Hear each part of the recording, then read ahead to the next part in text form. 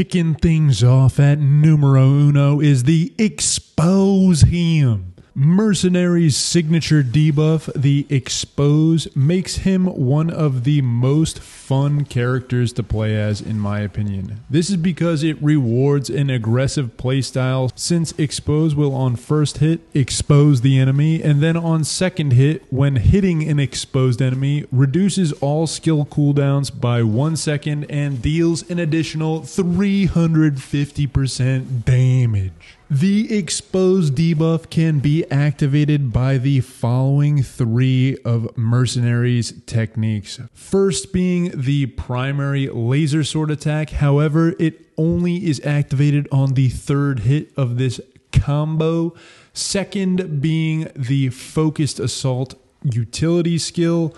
And third being the notoriously difficult to unlock special ability Slicing Winds. And I would be absolutely remiss if I failed to mention the name Cabbage in the same sentence as unlocking Slicing Winds, because this guy has been putting out a tutorial for every single prismatic trial for the past 4 years. So let's all do ourselves a favor, take our caps off, and toss those hands up in a salute to Cabbage, more patriotic than a Boy Scout Memorial Day parade section. As mentioned before, the key to utilizing the Expose debuff to its maximum potential is playing aggressively and just keep on hitting enemies so it lessens your cooldowns so you can keep on smacking them some more.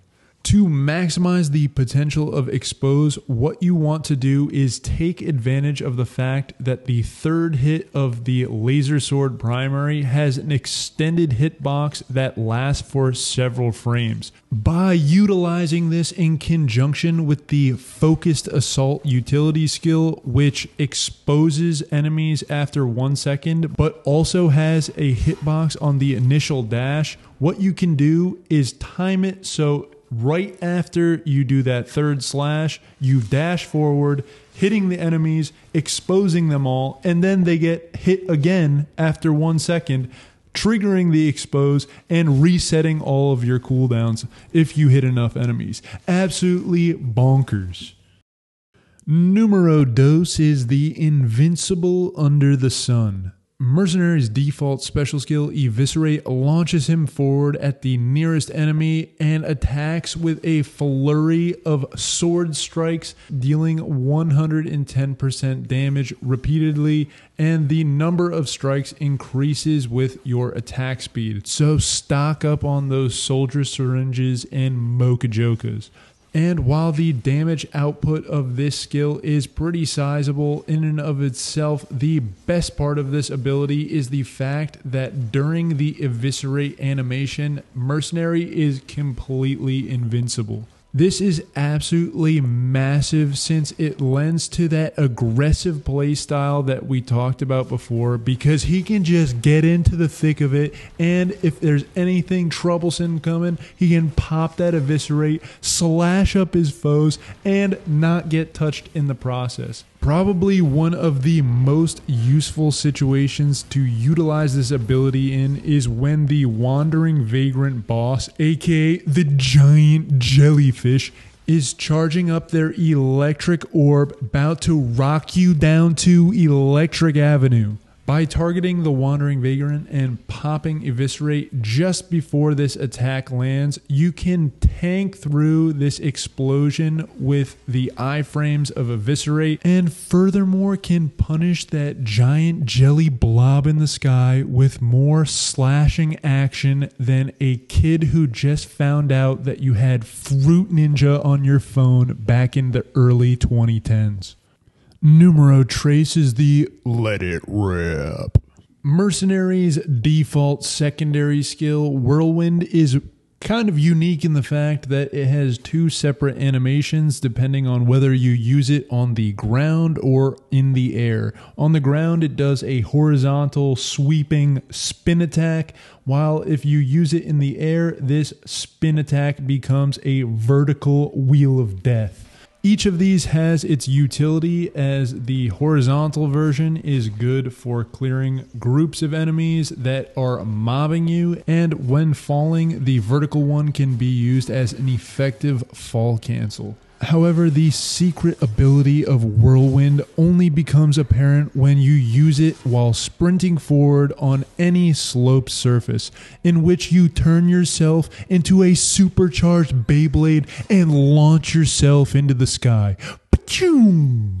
This Let It Rip tech is super useful for navigating around the map quickly and getting to high, hard to reach places, as well as getting yourself out of any sticky situations you might find yourself in, and getting a better vantage point for attacking enemies or for scouting out where the teleporter is on the map. However, be warned, with great power comes great responsibility, and if you do not remember to cancel your fall, you can suffer more damage than my 9-year-old fingers after sticking them into the Beyblade arena trying to save my Metal Dragoon from an incoming defeat at the hands of my younger brother's Death Dryer. Man, could that boy pull a ripcord. The fastest Beyblader east of the Mississippi.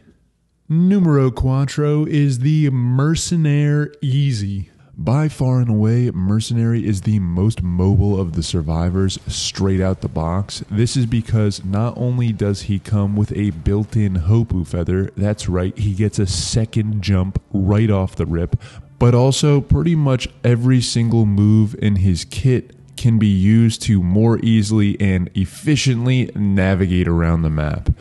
The laser sword can kind of do this fall delay. The Whirlwind obviously has that Beyblade Let It Rip factor. Rising Thunder can launch you up into the sky and can also be used as a fall cancel in addition to Whirlwind. And then obviously Focused and Blinding Assault are a pretty lengthy dash. Eviscerate can also be used as an additional dash, similar to his utility skills when used not on a targeted enemy. Honestly, the only one that really doesn't have any mobility potential is Slicing Winds. However, this is just an absolutely busted ranged move for an otherwise melee-only character. By chaining together these moves, you can stay in the air almost indefinitely, dodging any of those paltry peasant attacks from the ground-bound beetles, Lemurians, and other enemies. Freak them kids. And it's no coincidence whatsoever that this was the way Mercenary was designed to be played, because his Rising Thunder unlock achievement has you doing this very thing. To further cement his airness's GOAT status in the mobility department, let's take a quick historical rewind to the 2021 Anniversary Update Finals, where in Game 6, after being absolutely bludgeoned all series by Merc's capabilities, Mithrix asked the developers of the games themselves to add in the pillars to try to nerf this man. And well, Mercenary, let's just say he took that personally. Even without his trusty all-star teammates, Scotty the Hardlight Afterburner Pippin and Dennis the Eccentric Vase Rodman sidelined with injuries caused by some dubious dirty plays earlier in the series from Mithrix and the boys, the Jumpman himself was able to cement his place in history with a historic Game 6 pillar skip upset with only a couple of backup mags and Paul's goat hooves on his hip. Basically, what I'm getting at here is even with the most limited of mobility items, Merc can still pull off the pillar skip, but you need to get a little creative with using your abilities and making sure that you don't lose too much ground while the other ones recover from cooldown. If you happen to find a Hardlight Afterburner though, that is an absolute easy cheesy victory over this platforming puzzle. And rounding things off at numero 5 is the Slamurai Champloo. This tech revolves around the fact that either of Mercenary's utility skills, Blinding Assault or Focused Assault, If the ending animation hitbox of the dash ends in the hitbox of a flying enemy, the momentum is transferred and they are sent flying in that direction. By combining this interaction together with Whirlwind's Let It Rip Beyblade technique, you can launch yourself in the sky and then use this to your advantage to dash into the enemy, propelling them, slamming them into the ground for the Slamurai Champloo. This technique can be used on any flying enemy in the game so long as you get the timing and distance right on the hitboxes. However, it is by far and away most useful on straight up deleting bosses such as the Wandering Vagrant, Soulless Control Unit, and even the Hidden Alloy Worship Unit on Siren's Call to claim yourself a tasty free red item. Be warned, this is a pretty difficult technique to pull off reliably and definitely takes some practice, and I suck at it compared to my brother. And while he seemingly can do it on command, for me it's more like Sex Panther by Odiana. It works 60% of the time, every time. One last thing to mention is the damage caused by this tech is tied to your momentum and speed, so the more movement items you have, the more damage you will do, and if you don't have enough movement items, it may take a couple of hits for this to fully kill the bosses. And now for a little bonus, the world's greatest items for the world's greatest swordsman. Kicking things off with the white items, we're going to start off with the Focus Crystal, which provides a damage boost for any near-range attacks, which just synergizes perfectly with Merc's playstyle as he's always getting up close and personal and hacking and slashing away. So you're getting this damage boost on pretty much all of his attacks except for Slicing Winds. Next up is the Mocha Joka and Soldier's Syringe for bumping up his attack speed, which not only helps with his Laser Sword primary, but also gives him more attacks in the duration of Eviscerate, so you're doing more damage and more slashes within that fixed duration of invulnerable time. Next up is the Gasoline, which is just useful pretty much on all survivors, but especially on Merc. Since he's getting in there all the time, it's good for helping to clear out hordes of enemies when he's starting to get swarmed.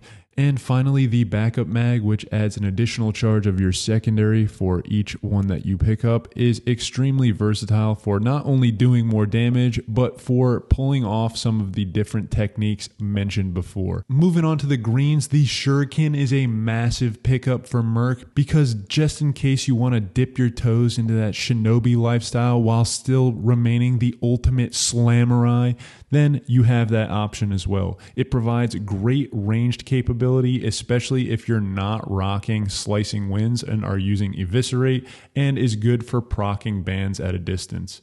Speaking of the bands, I always mention these bad boys, but they are absolutely busted no matter who you pick them up on, except for maybe Commando, because he can't reliably proc them, but that's a different story.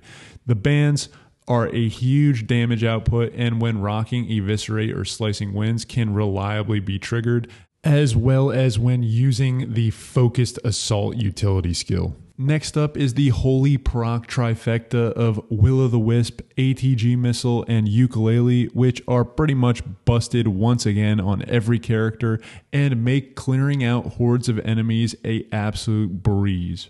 Moving on to the void items, the Lysate Cell, which provides an extra charge of his special skill, so either Eviscerate or Slicing Winds, is a massive pickup since these are his bread and butter for high damage attacks, and you want as many charges of these as possible. Another great void item on Merc is the Weeping Fungus, aka the Wungus, and since you will constantly be sprinting and moving around as Merc, then having the capability to heal while sprinting is a massive buff.